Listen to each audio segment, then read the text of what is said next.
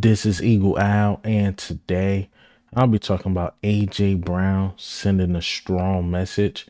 Also, John Ross sending a powerful message. And yes, lastly, we got to talk about a little trade rumors. Sutton's name is being brought up, but we gonna go over it. But let's get straight into it. All right, so I guess I could just call the show the wide receiver show because that's who I would be talking about. A potential wide receiver we training for, a wide receiver that's trying to get back on the grind, and a wide receiver is in his prime. So let's start with AJ Brown. AJ Brown, he sends a powerful message to the league, but let me play this clip. I guarantee I put my stamp on fucking authenticity. Nigga, ain't no nigga better than me on this fucking planet. I swear to God.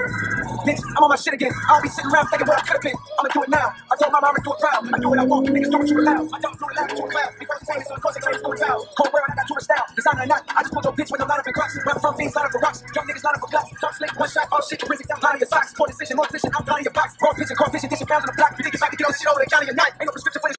You see, right? Or maybe you don't see this clip because it was a clip of a J. Cole rap, and hopefully it doesn't get copyrighted. I do everything I can to stop it, but he said some things, or he repeated some lyrics, a J. Cole, like, yeah, I'm that guy. I'm that guy. I ain't gonna say the N-word, but he like, I'm that guy, and y'all gonna have to watch out for me. And he's played another clip or put up another clip on his IG, but let me play that. It's from $1 Million Worth of Game. It's cool, but like I'm still hungry, bro. Yeah, I ain't satisfied. It's like bro always said, like, man, go get the money. It's all, you know what I'm saying? There's always some more out there.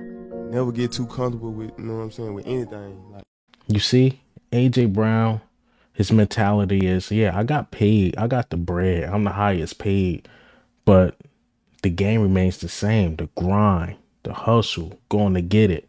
And it's good he's keeping that mindset. It's really, really good that he's keeping that mindset, because usually when guys get paid, they get laxed. They get lazy. I got my money. He even posted a couple pictures. And even one of the pictures was him in a tank top, letting people know, like, I'm putting in the work. And not only that, he been showing up to voluntary OTAs, somewhere he don't have to be. He don't have to be at voluntary OTAs. He could have just stayed in Florida. I believe that's where he was at, and just hired some trainers. But no, he's locking in with the team. He's preparing for mandatory minicamp, and I like it. I like it. I love it. Look, even Elliot Short Parts like, yo, AJ Brown been unguardable, to be honest. He like, yo, AJ Brown's been unguardable during OTAs, and I believe it. He just is simply unguardable. I'm gonna put it like that, man. Mind you, Slay was there at one point, and he had to deal with Isaiah Rodgers, which at a point Isaiah Rodgers started making plays, but AJ Brown just been dominant. So we know when Smitty come back, we see the offense versus defense. A lot of people been worried about the interceptions, this and that, but our full first team offense is not there with Devontae Smith, with Delane Johnson. And I think the offense is going to start really pushing up or pushing against the defense. So we'll definitely see during mandatory minicamp. And I believe it's 3 days, and the media will be open all 3 days to that mandatory minicamp. I believe it comes up, start from like June 3rd to June 6th or June 4th to June 6th, something like that. Look, it's good to see AJ Brown is keeping the same mindset of, I got to go grind, got to go get it, because he said one thing during his press conference. We're in between that line. These dudes don't care what's in the bank account. We're all playing to win. We're all playing for the ultimate goal. So I'm with AJ. I stand with AJ Brown. But let's talk about a guy that's on our team right now that's on the grind, and he's really just trying to make the team, and that's John Ross, man. John Ross continues to put out powerful messages that, I want him to win. At one point, I'm like, I don't know if he's going to make the team, this and that. But he sounds like a guy that wants to win. And he's not just saying it. He's putting it out on the field. But let's listen to this clip of him just coming back to football. But literally the day I retired, I knew it was a mistake. But I think when you go through so much in life and you can only control so much, you get to a place mentally and physically, from what I've been dealing with and what I've dealt with, it was tough. I can tell you that my environment wasn't great. So you kind of gotta hone down and pay attention to what matters to you and what's real. And I got to see my son every single day, and I think that changed my life because it just let me know that I don't have anything to worry about. I got this little boy inspiring me every day through him, watching him play football and him learn and me teach him. And I used to feel bad because I would get on him so much, and I used to be like, I should be getting on myself, because I can see me in him, and it was I can honestly say he pulled me out of a bad place. And again, I'm very thankful. Every second I spend away from him is hard, but I understand sacrifice, and he's older now to where he calls me. He's like even today, he called me right before meetings and he went to school. He's like, "What are you doing?" I'm like, "I'm going to meetings," and he's just happy. Every day he wants to hear how practice is, and that really keeps me in it. I'm already in it for myself. Like I'm like I said, I wake up every day happy. Like I can wake up at 3 in the morning and I'll smile because I'm like, I'm really in Philly, what I'm saying? And I actually grew up an Eagles fan too, so it's actually crazy. But he calls me every day and keeps me in it for sure. It's good to hear that he's in a positive headspace and now he just wants it. Spot opened up for him. Devontae Parker decided to retire. You really start looking at the wide receiver 3 position like, well, is Anais Smith ready? We know he's dealing with an injury. He can really compete with Paris Campbell, or maybe he could just be that backup big body receiver, because at the Paris Campbell, at the Anais Smith, who's really there? You got Covey, but you already got return guys and like Cooper DeJean and stuff. So do Covey make the team? Can John Ross beat out Covey? I would say yes, he can. So it'd be interesting what John Ross can do, because John Ross is a guy who name's been buzzing during camp. Believe it or not. At one point, you're talking about a guy that was what, like the 10th overall pick. So he's not just a complete scrub. He just didn't fit right with the Giants. Come on, he went to the Giants. And then the Bengals, he just couldn't get his feet going. His expectations was way too high because of his speed, breaking records as far as like the combine. And I guess that was just too much pressure.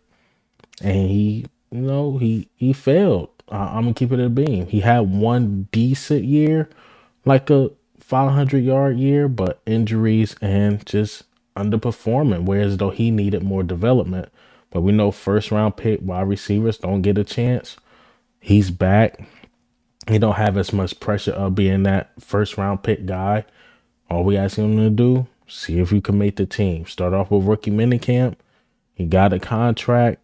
Let's see what he can do. But this is a guy I'm really, really rooting for, man. I'm rooting for this guy to make the team. So hopefully he can make the team and prove a lot of people wrong. And when his time comes playing some preseason game, really show out. Joint practice, really show out. I want this guy to make the team now. I'm a John Ross guy now. So hopefully he makes the team and, again, prove a lot of people wrong, even including me. So I'm like, I don't know if he'll make the team. Him signing a deal technically doesn't mean he makes the team. But when you look at the roster, besides, of course, Devontae Smith and A.J. Brown, and what Anais Smith is going to get there due to just being drafted.